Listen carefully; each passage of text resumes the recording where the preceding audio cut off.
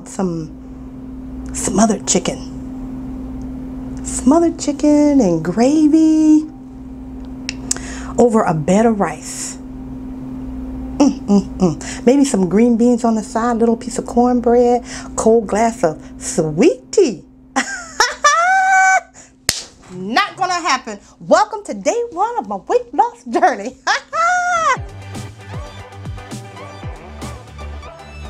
Oh yeah, I'm gonna have those days where it's challenging. That's where I'm gonna need you. I want to thank you for joining me. I want to thank you for supporting me, inspiring me, motivating me.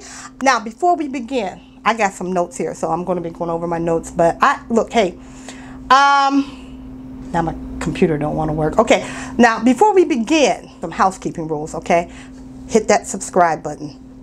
And make sure you hit the notification and share with someone. Share with someone you know has a weight loss problem. And according to Google, a woman standing 5 feet 4 inches here in the United States of America, that's where I live in the U.S., weighs on an average of 170 pounds. Okay, I'm going to stop right there because I'm not going to say anything. Let's hold it right there because when I was younger, that was not the average weight for a 5'4" woman. I think they're pushing the bar just a little bit, but we'll talk about that. So if you are more than 25 pounds over the average weight, then you have hit a crisis situation with your weight. And this series of videos will or could help you. If you are just, if you're just overweight, if you're just sick and tired of being overweight, maybe this video is for you. If you know someone who's overweight, maybe this video you can share for them. Maybe you're just saying enough is enough. Enough is enough. That's it. I've had enough. Let me tell you my story. Now, I've never been a thin woman, never been a thin woman, but have gradually over the years gained weight, lost weight. You know the yo-yo thing. You gain weight, you have children, you gain weight, you lose weight, you gain, you know the story, right? So mid-spring of 2019 this year, I got on my scale here at home and I just said to myself, really, Renee, when is enough going to be enough? You've got to do something. While I think I'm eating healthy,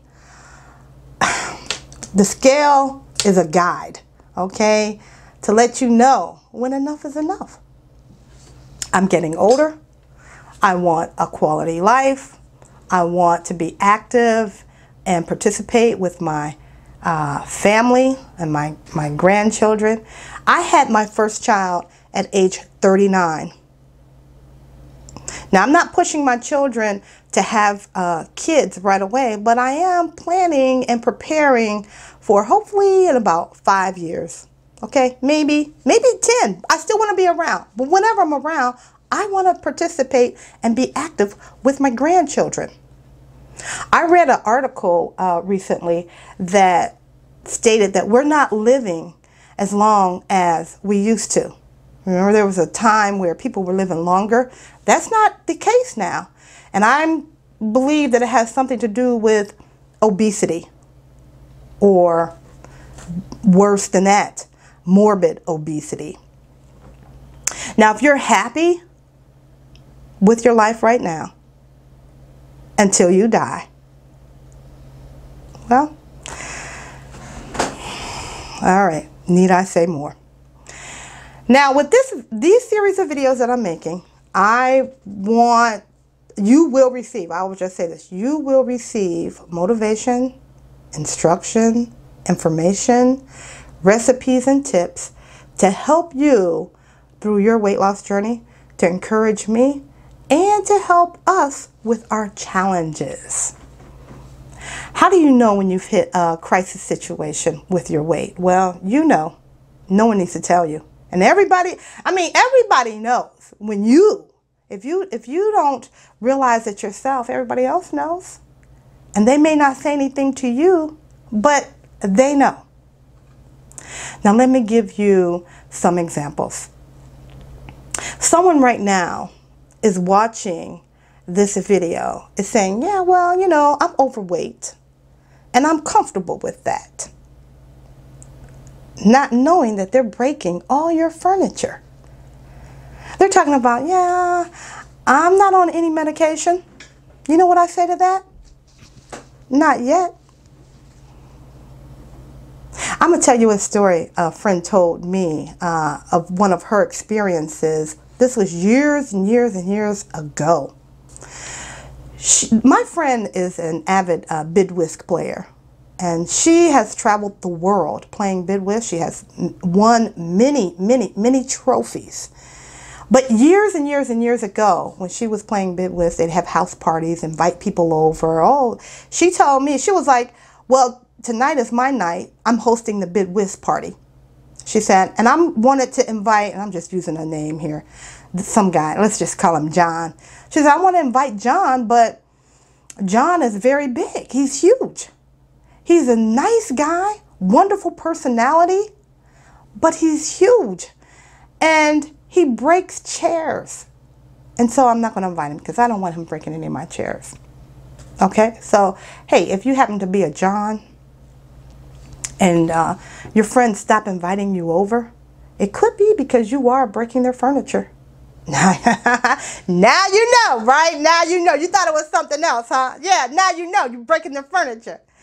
Let me give you some examples of crisis situation or crisis examples of how you may be in a crisis situation of being overweight.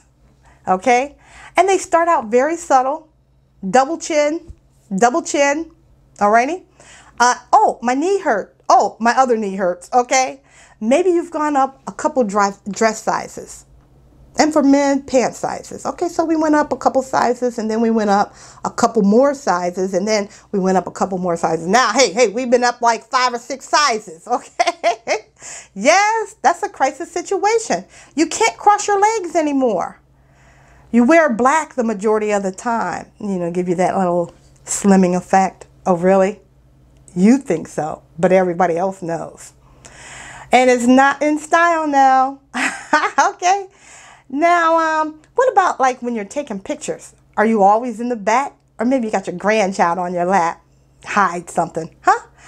Well, there are times where you may want to like turn. Have you ever done this trick where you turn sideways? Okay, you turn sideways. Can I do that here? Well, no, that's not working, right? That's what I'm trying to say. It's not working. I don't care if you turn sideways. Put your leg in front of the other one. Put your hand on your thigh. Stick your neck out and suck your stomach in. When you look at that picture, none of that worked, okay? Hey, what if, here's another example. Do you strain to tie your shoes or put on your socks? Okay, now you've hit a crisis situation. What are you going to do about it? Here's another one. Do you strain to wipe yourself after you go to the bathroom? Oh, did I offend you? Really? Okay. Is your dress hiked up in the back? You know what I mean. Have you ever been referred to as the pretty girl with the pretty face? Has the toilet fallen off the wall? Has the toilet fallen off the wall yet? Friends offer you a designated chair. Have you had to rock to get up? Are you out of breath? Just walking a few short distances. Now, I'm not talking about the kind of out of breath because you have a disability. Well, weight loss? Anyway, let's continue.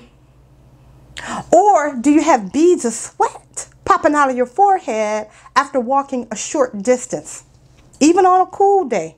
Have you ever had someone complain because you sat in front of them at the movie theater or in church? They get there early and they can't see around you. People complain. Have you ever had someone complain at work that you're not pulling your weight, your fair share of the work? Or maybe you're just not moving at all. People don't like to take you in their car. Now, how much does a car weigh? But when a big person gets in a car, it throws the balance off. It puts wear and tear on the shocks. Isn't there a weight limit for the car? I mean, oh, here's something near and dear to me. Barbers and beauticians. I'm going to tell you the story. This was another friend of mine. She told me this several years ago. I think she had gone to get her hair done at some salon. It was a cosmetologist. I think it was actually a cosmetologist school. But as soon as she walked in, she said that she heard the male cosmetologist say, "You know, I don't like to do big people." And he walked away. And when she told me that story, I thought, man, how insensitive. But now that I'm a barber, I truly understand. I'm a big woman, and when I'm cutting a big guy, it throws my whole posture off. Let's see. Let's continue. Oh, what about stadium seating? Do you like stadium seating? Someone invites you to their graduation or maybe even to a sporting event, and your main concern is it stadium seating? Because you're afraid that your hips won't fit in, or maybe your hips can't get out. How about that one? You can't wear high heels. Your ankles are swollen. And we're not going to talk about having sex, because I'm trying to keep my videos family oriented. Hey, how about this one? Maybe you should be wearing a bra in the front and in the back. What about this? Doctor says you got to lose weight. Now you know, and you know what? And you may say something like, well, you know, what does the doctor know? What does, I'm okay, you know, like I said before. I'm not on any medication. And confidence is fine. You know what I say? You're not on medication? Not yet. The doctor is only just trying to save your life. So let's stop today. Let's just stop today. Stop thinking and pretending and start participating. Now, this is my weight loss journey, and I do plan to lose at least 100 pounds plus. But I need your encouragement. I need your support. I need you to hold me accountable, keeping me encouraged, because I can't do this by myself. No, I got to cut that out.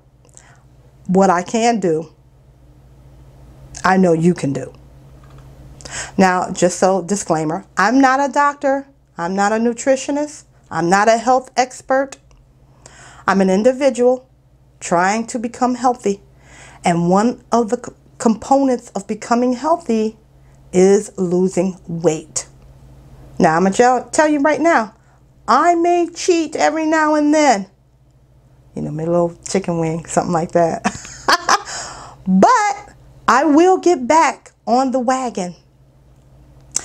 I hope that you have seen something in this video, or heard or felt or understood something in this video that will allow you to join me on my daily post, and maybe we could do this together.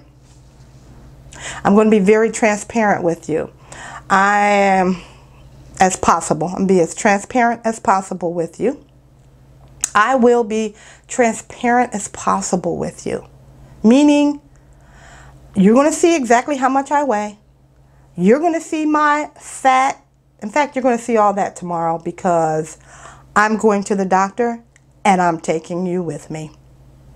Now, if you don't want to see that, I'm just giving you advice. I'm letting you know early on. So just remember, please remember to share, comment, hit the subscribe button, and notification bell for future videos. So let's stop thinking and pretending and start participating.